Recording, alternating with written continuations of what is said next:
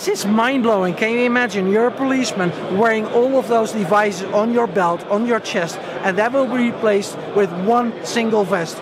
All the technologies integrated into that vest. Got my badge, got the overview. Let's go.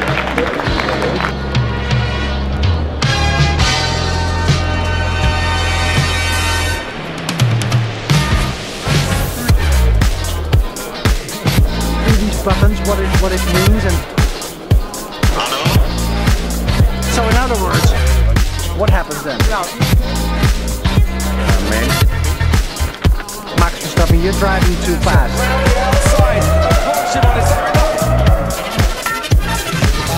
So let's see if we can break this buddy over here.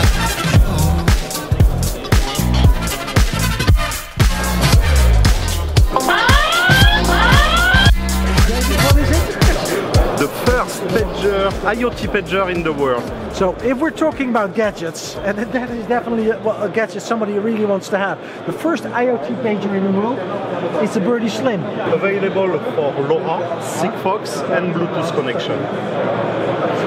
We have launched also in the PMRExpo the first IPS solution, indoor positioning system for paging system. So it's a Bluetooth beacon and a gateway to make a mesh network between each beacon and to receive information and send information from the pager.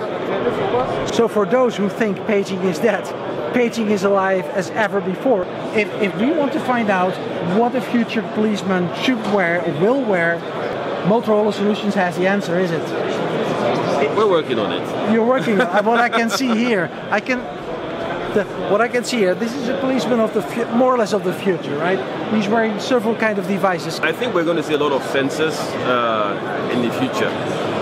Sensors. So yes, what do you mean with sensors? So I think of a sensor as a way for connecting the physical world to the digital world. You can think of it that way. So today we have officers carrying all sorts of things. They have tasers, they have pepper spray, they carry batons, and we can get a lot of information from this. So with a sensor we can detect if one of these is taken out, and we can also combine that information with a body-worn device, which a lot of police officers are carrying today, and smart device as well. So a lot of officers carry smartphones, we all know that, as well as radios. We can effectively create what I would call a personal area network, which has a context engine, and that context engine is detecting what is happening with all these devices, using that as intelligence about the context of the officer, and we can do things like activate the body-worn video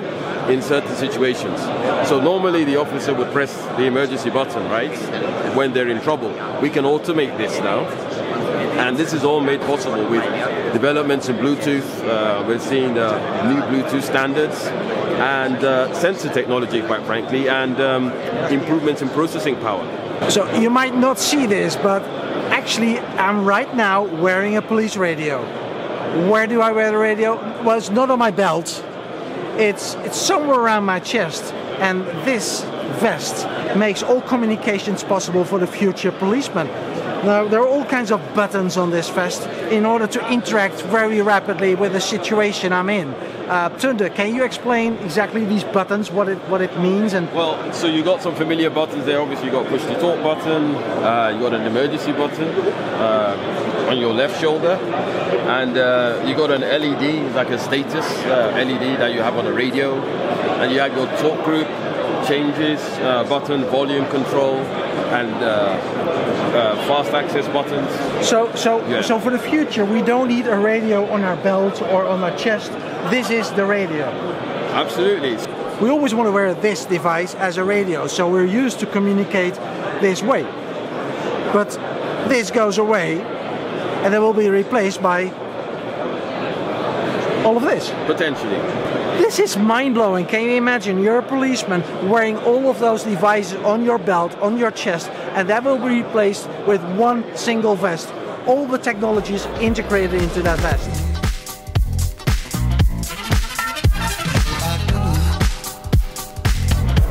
it is a very short walk from the booth of Motorola Solutions to one of the distributors in the Netherlands, and I found this booth as a really exciting booth because there's much going on here actually. You have this strange little thing here over here. I'm not sure what it is. I can see somewhere a red light or orange light over there. What's happening here? I'm going to explain to you. That's Petra from Selecsys. Hello, I'm Petra. We have a story in our stand. We try to visualize it. We start with a chemistry factory. That's picture 1. In picture 2 something happens. Explosion? An explosion or a chemical leak or something. Bam. Then if that occurs, somebody's using the emergency shower. Yes. That's happening on picture 3. Right. And the emergency shower is generating a signal to the dispatcher. I get it. Wait a minute. This is the emergency shower. Yes. So, actually, right now underneath the emergency shower. So when I can pull this one over here. Okay, let me see what's happening here. So I'm being showered right now. Nothing going on here. What happens is that the emergency shower generates an alarm to the wave system of the dispatcher. And there are the communication networks coming together. So all the alarms that needed to be activated are activated because of this signal. Then, because it's about people, somebody is in the shower, so there must be something happening. The dispatcher has to inform the ambulance of the fire department and everything that needs to be done. All emergency services are being alerted, and then the whole thing. Yeah. If there was a prize on the nicest booth with the nicest story, I think company Selecsys has earned a prize. It's a good story. It's being very well visualized here at the booth. We're not talking about techniques, we're talking about people here. And it's about people, is it? That's an interesting charger. There is this little company from Germany. They are famous, actually worldwide famous, about their chargers. Now, you would maybe think about a charger is just a charger. You know, what do you do with a charger? How sexy is a charger? Probably not that sexy, but you know, what happens if you make a charger a little bit more sexier, a little bit more of something for today? Mr. Wempe, you made a charger. Well, actually, you make chargers for almost all of your life. I think in the near of 200 different products we have only the vehicle charger for use the radio inside the car with antenna connector or with other things to connect to the portable radio. And now we bring a USB charger connect. How simple is that? I think you're the first to introduce something very simple like that. We will make it for our chargers all on. We have now. We will bring this USB connector to the charger. It makes sense, does it? Yes, this makes sense. So if we're going through this wireless world where we're all wearing all kinds of devices on our chest as a police officer, we need to charge it. My way. And the police officer is not always on the street; they're in the car as well. So by the time they're in the car, they put it on the charger. And you have a connector for your portable or your smartphone, body cam, power bank. You can charge all your things you have. It's just as simple as that. This is the smallest two-way radio I have ever seen in my life. Hello? Yes, it's Gert-Jan Wolf. This is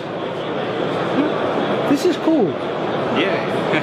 This is cool. This is cool stuff. Cool. This is very cool stuff. Actually, so what kind of end users are you selling this product to?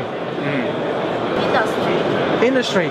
Service industry. Some like the restaurant, hotel, or supermarket, and so on.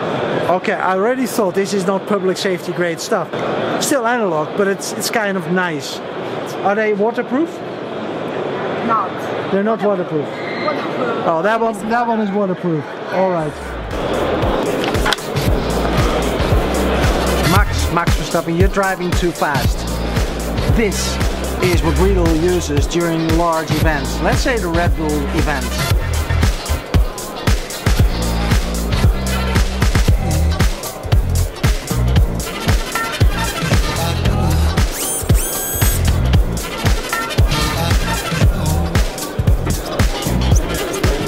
the outdoor repeater of Comscope. Now, outdoor repeater must definitely work in any conditions, so definitely also here in these humid conditions right now. If you're talking about gadgets, I have found the world's thinnest 19-inch rack. The thinnest 19-inch rack on the whole planet. That's here with the booth of Motorola Solutions. That is the 19-inch rack. That's a visual of an airport. Of course, they just won Leipzig Airport. This 19-inch rack is just as thin as that.